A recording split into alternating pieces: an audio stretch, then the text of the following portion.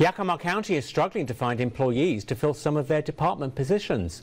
County commissioners discussed the struggles in filling their planning division.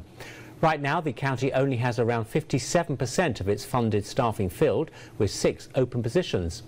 County staff say they've tried to offer benefits like working from home part of the week, but say other positions just offer more flexibility for workers. We've lost a lot of staff to the state because they're able to work remotely and stay in the community and make more. And that is, of course, just the way our tax structure is set up. So cities and counties are certainly at a disadvantage to the state in that sense. Planners did say they'll work to hire people and advertise to people looking for planning roles in the coming weeks.